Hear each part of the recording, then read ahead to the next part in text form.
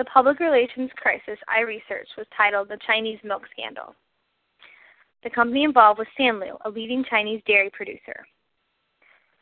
The crisis was discovered when infant formula was found to be contaminated with melamine, a toxic substance known for causing kidney failure.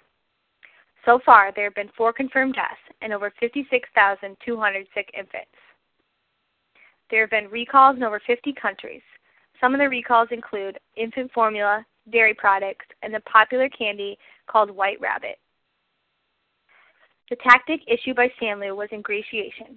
Ingratiation is defined as giving the public something of little significance from the organization. This tactic is usually a cosmetic tactic.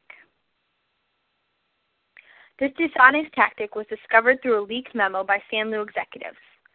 In the memo, the executives offered to pay citizens off to keep quiet about their sick children and the fact that they knew there was melamine in their dairy products. Another solution was to pay search engines to remove negativity about the issues at stake and the negativity towards the company. Ultimately, the strategy backfired. Ingratiation did not work, and the leaked memo was sent to public. After the leaked memo was sent, several governments intervened in order to stop the crisis. There could have been so many different ways and different tactics that the Sanlu Group could have issued. The first alternative tactic could have been to initially apologize.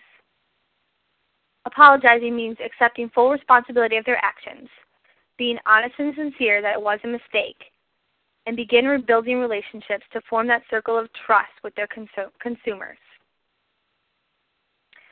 Another alternative tactic would be corrective action. This would be to accept the challenge to contain the problem and prevent reoccurrence.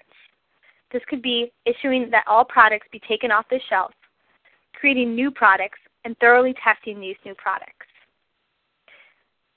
This is my report on the Sanlu milk crisis.